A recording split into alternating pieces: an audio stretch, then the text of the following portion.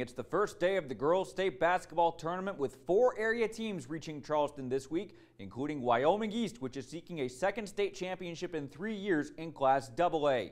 Let's go out to the Charleston Civic Center. The Lady Warriors facing Lincoln in their quarterfinal matchup. First quarter, Gabby Lapardis to Allie Lusk in the corner. Back to Lapardis, who puts up a shot from inside the arc. It hangs on the rim, but it falls, and the Warriors have the early lead. But Lincoln making baskets in the opening minutes as well. Gracie Lamb to Jade DeBerry for 3 from the left wing counted, and the game will be tied at 11 late in the first quarter. Lapardis going inside to Lusk for the buzzer beater. However, Lapardis would leave the game in the second quarter with an injury, but the Lady Warriors able to keep the momentum in the second quarter. Misa Quesenberry ahead to Jazz Blankenship. She finds Emily Saunders open in the paint, and Wyoming East with the 31-17 lead at halftime. In the third quarter, Lincoln continuing to make plays. Lamb quickly across midcourt. She finds Maddie Barton, who dials up a 3 from the left side and connects, but Wyoming East able to maintain the lead later in the second half as Saunders receives a pass inside. Her shot is short, but the junior able to secure the rebound and kick out to Blankenship for 3 of her 23 points as the Warriors get the win. Final score 65-39. They will face Wayne at 9:30 a.m. on Friday.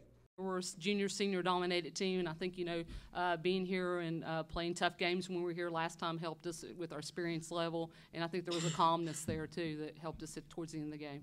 The big thing that we want to talk about Gabby too, she goes way beyond stats. A lot of what she does this team is, might not show up on the scoreboard, but we know it, and I think that's important for the girls that they want to play hard for her.